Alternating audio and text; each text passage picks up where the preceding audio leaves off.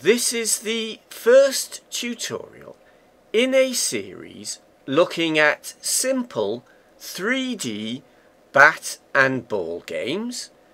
The bat is just a flattened cube. The balls are UV spheres. The physics engine is controlling them falling under gravity and bouncing off the bat. In this tutorial, I'll show you how to get the bat to roughly follow the mouse pointer.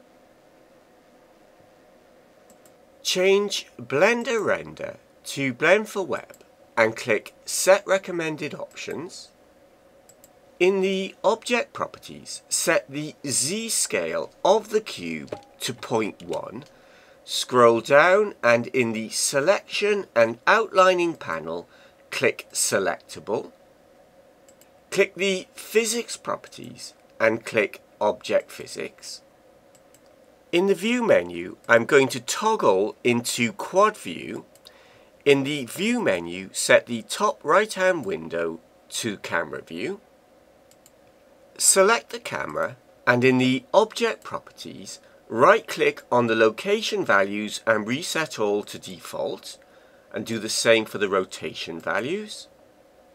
Set the Z location to -15 and the X rotation to 180. I'm holding down the Shift key and using the mouse wheel to pan the front and right views. Select the lamp, right-click on the location values and reset all to default. Do the same for the rotation values. Set the parent of the lamp to be the camera. In the Object Data Properties of the lamp, change the lamp to a hemi. The 3D scene is now ready. The flattened cube is a very simple bat for bat and ball games. The camera in this game is looking up at the back of the bat. Next, I'm going to make a Blend for Web project using Project Manager. Click Create New Project. I'm going to call the project My Planet Shield. In my game, the bat will be a shield against alien artificial meteors. Create project. When you see project created, click back to projects. Next, I'm going to overwrite the project's dummy Blender file and use it to overwrite the dummy JSON file. Back in Blender, File, Save As, go to the Blend for Web folder, the Projects folder, the My Planet Shield folder, the Blender folder, click on the file and click Save As to overwrite it. To overwrite the JSON file, File, Export, Blend for Web JSON. Make sure you're in the My Planet Shield Assets folder. Click on the JSON file and click Export to overwrite it. Back in Project Manager, click the Edit link.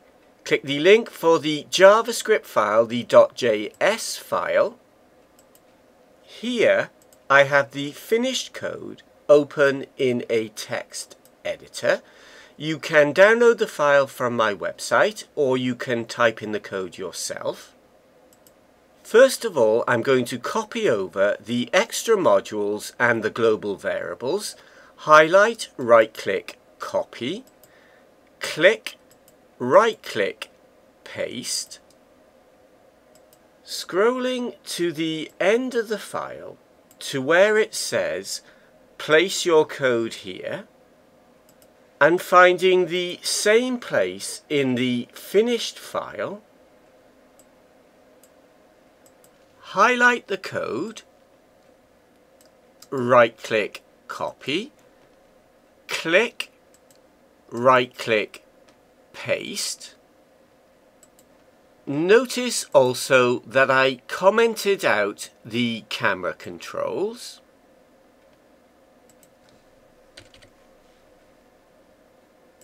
Now all we have to copy over is the create text display function and the two mouse callback functions. Highlight the functions, right click, copy, find the place in the code, click, right click and paste, click save and back to projects. And now comes the exciting bit when you click the link for the web page, the HTML file, and see if it all works. If it doesn't, see my tutorial on using the web console for basic debugging. As I move the mouse, nothing happens, but when I click on the bat to select it, and then move the mouse, the bat follows the mouse, and I can click to deselect and leave the bat anywhere in the 3D scene.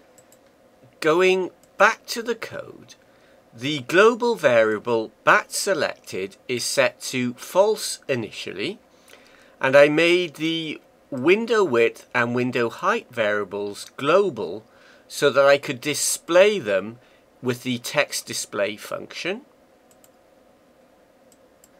Scrolling down, I use the built-in inner width and inner height methods to get the window width and height.